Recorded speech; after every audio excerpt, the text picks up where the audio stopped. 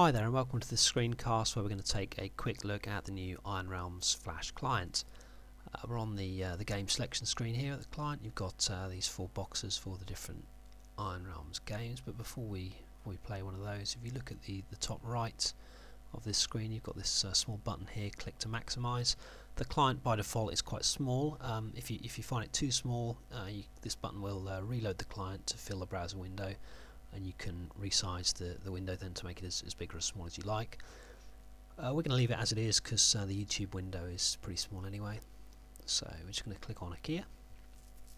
You can create a new character with this button here, but we're just going to log in. And this is the main game screen, and you can see the text scrolling up there in the main panel. Just going to look at the interface here. At the top left you've got the name of the game. Under that is a vote button. It's greyed out at the moment. When it lights up you can click it to vote at Top Mud Sites if you like. Then you've got this games button. This will log you out from the game and return you to the game selection screen. You click on that, you get this confirmation to make sure you don't do it by accident, so we don't want to do that just yet, so we'll cancel.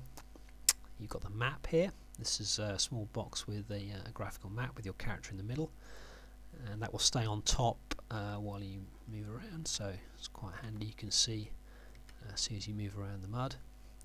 You can move this window, you put it out of the way somewhere. If you run the client maximize, you can have a lot more space to move it around, so we're just going to close that for now. The editor, that's useful if you're making a news post or something like that. Settings, we're going to have a look at in a few moments. The help, this will just bring up the help page for the game on the website. Bottom left you've got these bars representing your character's stats. They will go up and down, and numbers will flash up here as the stats change. And down the bottom you've got the experience point bar, and this is the main text entry. You type your commands in here, and you see the previous command is highlighted, so you can just hit enter if you want to repeat it or just type over it. You can also use the up and down arrow keys to cycle through your previous commands, and it'll store 20 commands, so it's quite useful. On the right hand side then you've got a scroll bar here. You can scroll back in the buffer. What is useful, if you double click on the main window, it will split, and you can see you've got a separate scrolling window here. That's useful if you want to read something back. You can still see what's happening in the game. Also, if you want to copy some text from the game, you can't copy. If you click on here you can't highlight anything, but with this screen where it's greyed out you can just select it with your mouse, and then you can just copy it or whatever as usual. And then to cancel that, just double click again. Okay, I'm going to take a look at the settings window here again. If we click on that, we've got 4 tabs here: preferences, aliases, triggers and macros. We're going to look at these 3 in some other screencasts. Right now I'm just going to look at the preferences quickly. Echo commands. By default the client will print the latest command to the output. If you don't like that you can turn it off there. You can select your font, type and size here. The default font is Courier.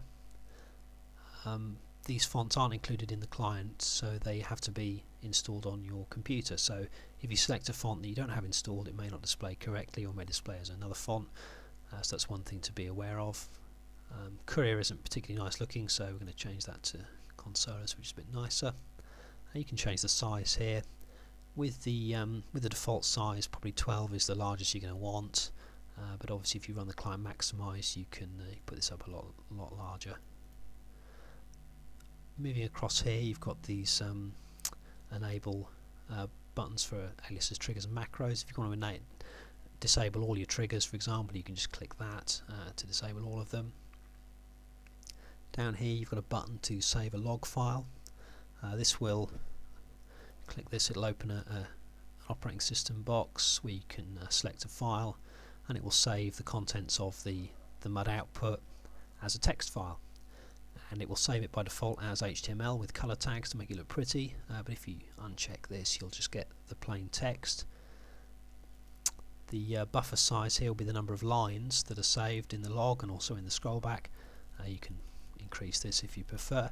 The higher you have it, the more memory the client will use, but it shouldn't be too much of an issue. One thing with this is that it does require Flash Player version 10 or higher. So if you click this button and nothing happens, it's probably because you're using Flash Player version 9 and you need to upgrade. Then you've got this solid background here. By default the client has this kind of textured patterned background, but you might find it easier to read the text with a solid background. You can see that's solid black there, and if we just look, you can see the font change as well. You can also change the default colours here. You just click in the boxes and you can pick a new colour or type the hex code in here. Now when you click OK, these preferences are saved on your local computer, so when you exit the client, close your browser, you come back another time to play, it should be the same as when you left it. Okay, that concludes this quick look at the new Iron Realms Flash client. There'll be some other screencasts with aliases, triggers and more advanced scripting, so look out for those. Thanks very much.